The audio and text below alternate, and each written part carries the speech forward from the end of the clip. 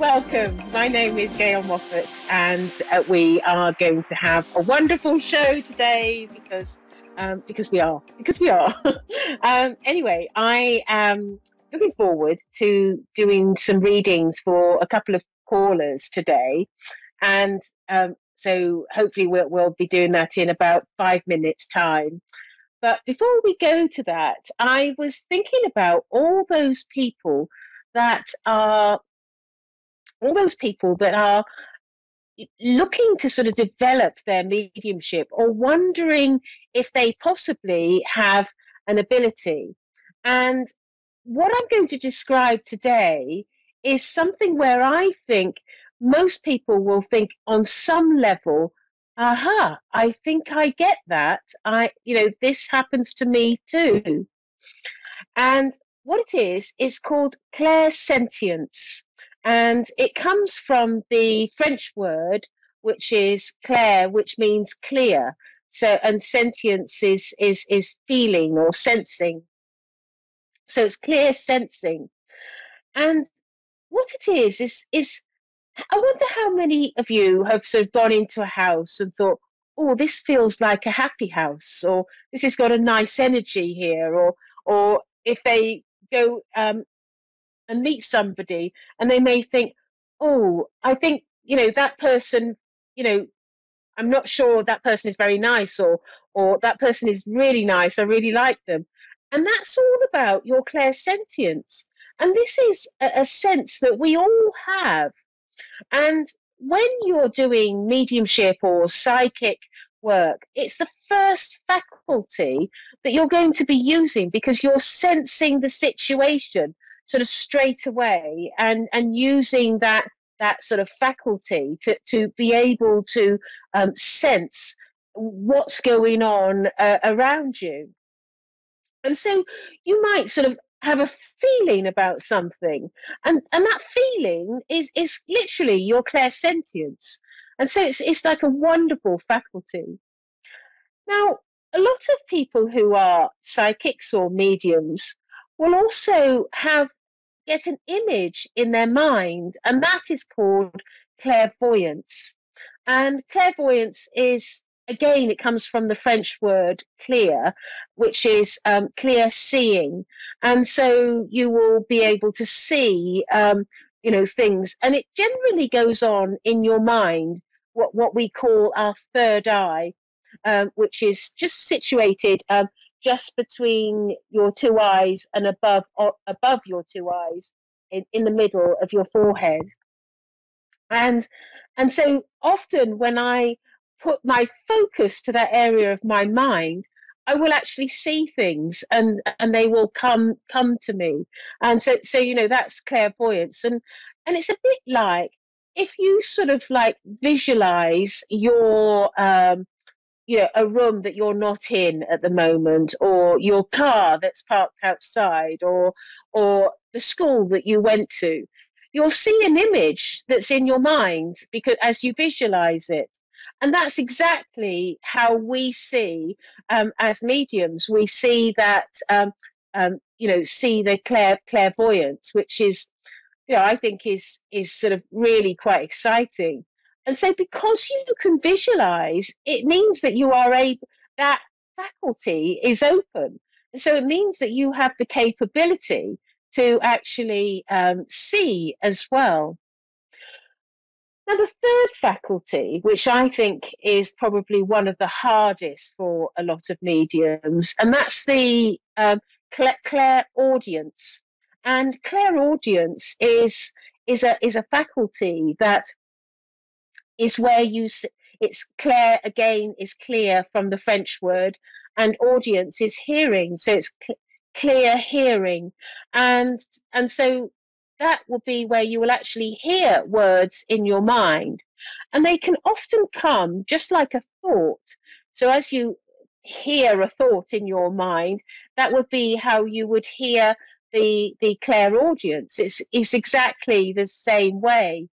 And so that's sort of interesting, how all those three faculties, in one way or another, we all get ourselves. They happen to us. And so I just sort of wonder how, how many of us have sort of seen something or heard something or felt something. I think the clairsentience is probably one of the most common um, um, aspects of our psychic ability, and I think it's within everyone. We will sense things. I think also animals sense things. You can see like there may be a deer in the background, right over on the hills, and they just might put their head up and turn and look because they sense there's somebody around. Um, and they're quite sort of skittish as animals, and they'll run off. And so it's the animals are very, very clairsentient. I think actually they're very psychic as well. So anyway, I wonder sort of how much of those faculties you have in your life. I think we'll go to some callers now, and I believe we have Laura in Portsmouth. Are you there, Laura? Hello, I'm here. Hello, and how are you today? I'm okay. I'm okay. Right, Going so through. It's been miserable out so here. yeah, yeah, it's miserable times, isn't it? Yeah. So, how so you're probably about an hour and a half from where I am at the moment. And so Okay. I'm a medium. Now what that means is that I'm able to sense things from sense spirit from the spirit world and connect to loved ones, or I can actually look for guidance with you. Is there a particular way that you would like me to work? And if so, where would you like me to focus? Um, More kind of family and romantic relationships and guidance. Anything you can give me. Okay, right. Let's have a look. I'm very drawn to your family. First off, um, and it's I feel sort of drawn in that direction. Sort of first of all. Um, Um, would I be right in saying that like there's emotional stuff that happens within the family and is happening at the moment? Does that make sense to you? Yeah, there's been a lot of risk. Yeah, I feel like there's a lot of sort of things going on that is a bit unpleasant at times. Um, and I want to go that there's one person in particular that seems to sort of cause a lot of the problems. Does that make sense to you? Yeah. And I feel that this person is female. Would that make sense to you Yeah. as well? Yes. Uh, and is this your sister? Um, it's sort of between my sister and my mother. Well, I was going to go. It's either your sister or your mother, um, but yes, I felt like, but I feel like they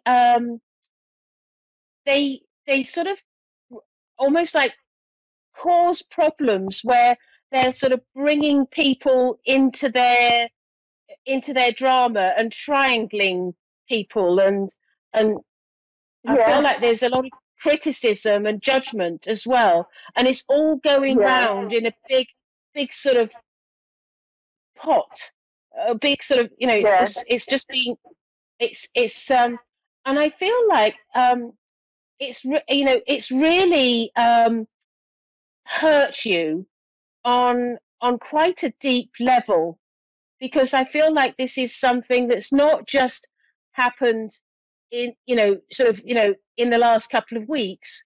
I feel like this has been something that's on and off for probably most of your life. Does that make sense to you? Yeah. Definitely. And yeah, and I know that that this is really sort of I feel like it's really hurt you. It's and sometimes things hurt us and we don't even realize there's that hurt.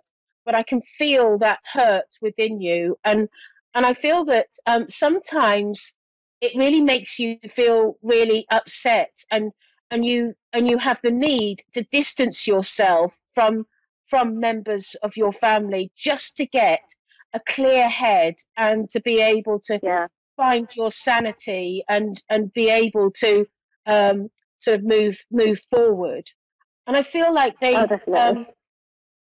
they've been very sort of sabotaging as well of any relationships that you've had because they've been very critical in one way or another. Does that make sense to you? Yeah. Um, Yeah. They can be quite a bit.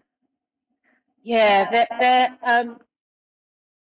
but I feel like they're very sort of judgmental, critical, and I feel like there's a real sensitive soul with you. I feel that like you're a sensitive, and it's interesting that I was talking about clairsentience earlier on because Yeah. I actually feel that you've got a capability of clairsentience yourself, um, and Yes, I maybe do. some of the other faculties as well. I feel like there's a psychic mediumship sort of ability with you, and I feel actually you've got the potential to be really good. And I feel like you've been developing this over some time. Does that make sense to you? Yeah, yeah, I did, but I stopped for quite a while. Yeah, but you have got quite a strong, sort of strong uh, capability to do this. And I feel also I'm being drawn to a guide that is round you. Are you aware of your guides? No. Right. I feel like there's a male guide with you. Now, when I Okay. teach, I always say, um, and I always say, I don't think it's a good idea for me to point out guides because then it's where you put your focus and you can be ignoring what you're really sort of receiving because sometimes our guides change and things like that. But I am being made aware of a male guide around you, um, and I feel like this guide is quite a nurturing person because I feel like they really want to pick you up and protect you and sort of wrap you a little bit in cotton wool because I feel that there is, because of this, the family dramas and the difficulties that you're having with relationships as a result of I feel like some of the damage that your mother and sister has done that has it's caused you to feel a sort of a sense at times of despair because it's like you're just looking to sort of scramble out of your family dynamics and get a life of your own.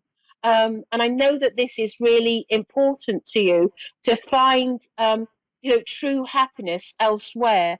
And I feel also that if you had your own way, you would be really open to sort of almost moving away because I feel that I I actually did feel move away. you did okay because Yeah, I feel recently, like very recently. oh right okay so it's not the future, it's already happened, but I just get this feeling that this is really important because it's really protective for you. It's really Yeah. important that you become grounded and become your own person and become independent from your family because your family Yeah. has done nothing but drag you down and hurt you emotionally and be destructive to your happiness. And and I feel that this decision to move away has probably been one of the best things that you could have done, because I feel that in time you're just going to grow more in strength and be more secure in yourself. And I feel like you've got some friendships around you. There's a friend around you that um, is quite supportive to you, and I feel that this person is really sort of quite kind, and I feel that this is going to be um, almost like the beginnings of a great friendship. That is going to really sort of lift you and bring you out of yourself and bring you into a more positive way of being and a more happier person. And I feel that that is when you're going to really find yourself and find true happiness and true love. But it's about this time is about Laura's healing, Laura get, becoming Laura and not part of the family, Laura becoming strong. Yeah. I hope that all makes sense to you. Yeah. Good, good. Well, I really thank you for ringing in and meeting you. If you want to find me, I am on Facebook. My name is Gail Moffat. But I wish you the best of luck because I know only too well what families can do. So, Lovely. but Thank you. Thank you for ringing in. Thank you. Right, so I believe Brandon in Battle Creek, Michigan is there. Are you there? We're just waiting for Brandon to come forward because I think the call dipped before he was about to come through. So I just want to say how I was talking earlier on about the faculties of mediumship and the faculties of being able to hear and see and sense, and how important these faculties are in our life. And I think that if we take the step to develop it and sit in the quiet and sit in the power of spirit, then it can be sort of like a marvelous gift to ourselves, because what it does is it helps with our own healing and brings about healing to the heart and heals that wounded heart. It's a really positive thing to do in our lives. Also, I think that when we are developing our mediumship, it's important that we choose our teacher wisely, because it's always important to have a teacher that is competent at understanding how to nurture you into that space and develop those skills. Because once you've developed those skills, it is really important that you do this on a professional level and on a level that it sort of really secures your capability and enables you to be very sort of accurate and in your development as a medium. One of the things that I did when I first started my mediumship is I actually got a pack of cards, and they tarot cards, and I used to play with them and just dish them out, one after another, and look at the meanings and then sort of try and sense the meanings of the cards and sense what I feel.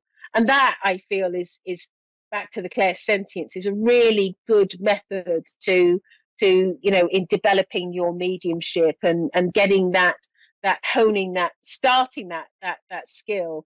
And that all comes again from your clairsentience. But anyway, I feel we have lost Brandon. Never mind, Brandon, next time, I hope. But Terry in Alberta, are you there, Terry? I am. Hello and welcome to the show. It's very nice to have you here. So I am a medium, and I am able to connect to loved ones, or I can look to focus on your life and give you guidance. Is there a particular way that you would like me to work? Just whatever you feel called to. I'm sure it's going to be my best advantage. Right, okay. Right. let's see. Um, have you had a cat, or have you got a cat, or a cat that has passed that was very close to you? An attack? A cat, Oh, a cat, yes. and did you have a cat that has passed to spirit? There's four. It, you've had four that's passed to spirit. Is Yes.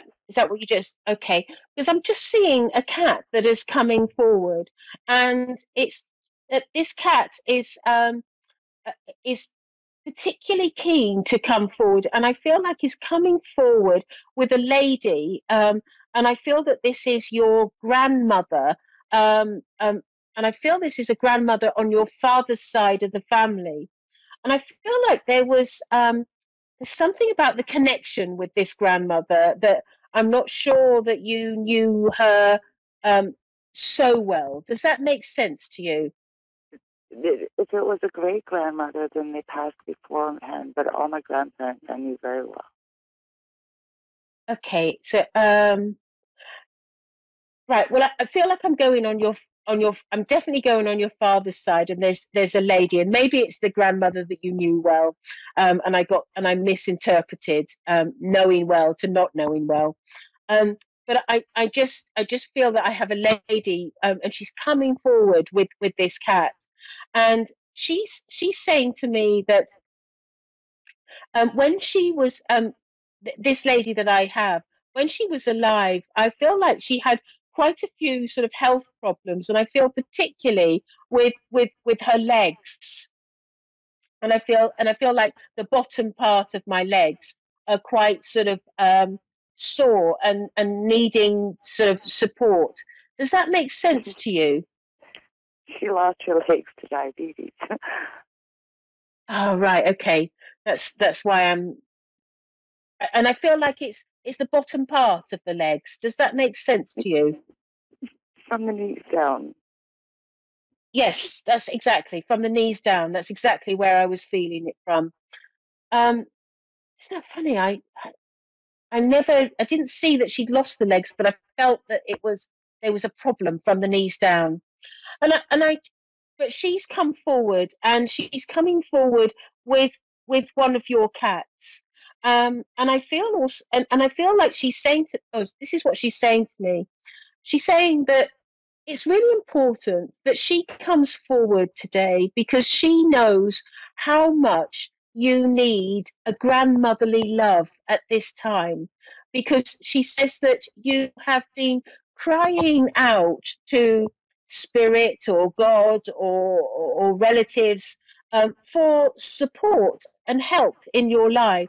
Because I feel like there has been I almost feel like that there is um, there's an absence of love at the moment around you. Does that make sense to you? Oh, yes. And I feel like and she's just coming with this blanket and she's just literally placing it around your shoulders. And I feel like she wants to kiss you on the cheek and let you know that she's here for you and she's bringing all of your animals. Because I feel like in the family, there's quite a few animals that have passed. And I feel like she's bringing them all, and I feel like I feel like there's an animal that's at your feet. I feel like this could be a small dog. Is there a small dog in spirit? Yes. Yeah, because and she's just bringing all this nurturing energy around you, and she's telling me that God has specifically asked her to bring love to you and bring help to you and make you feel more uplifted. And I'm told that it was really important that you had this connection today because it's at a day when you're feeling particularly at a low ebb because I feel like there is an anniversary around about now of someone's passing that has really troubled you in your mind. Would that make sense to you? Oh, yes. And I just want you to know that I feel like there's many other people gathering around now, and they're all coming forward because I feel like there's a lot of people in spirit, and a lot. It's almost like there's more there than here, and they're all wanting to bring you that support and that love and that comfort. And they just come with all the animals as well. And And I feel like, is there any connection to tartan? Because I'm seeing like a tartan rug, but I felt drawn to Scotland as well. Is there any link to Scotland in your family? Not that I know of, but I've always been very drawn to it. Have you? I Um, wondered if it was a past life. do you know, before you even said that, Terry, I thought that because I feel like there's a real strong link to Scotland with you, and because I'm seeing the heather as well on the coast, and I'm going all tingly as you go up towards Inverness, and I'm seeing the bridge of at Inverness, and I feel like really drawn up to the real Highlands in Scotland, the top part of Scotland. We only have 60 seconds left of the show, but what I want to say to you, what's really important is your loved ones are around you, and they've come to make you feel happier and supported and loved, because there is a lot of love around you. It's just that a lot of them are in spirit. And I also want to say that you're there's I feel like there's a sadness in some respect about where you live as well. And I don't quite understand this, but I just know that there is some sort of sadness around where you live. But I feel that this is not going to be a permanent feature, and it's going to be resolved soon.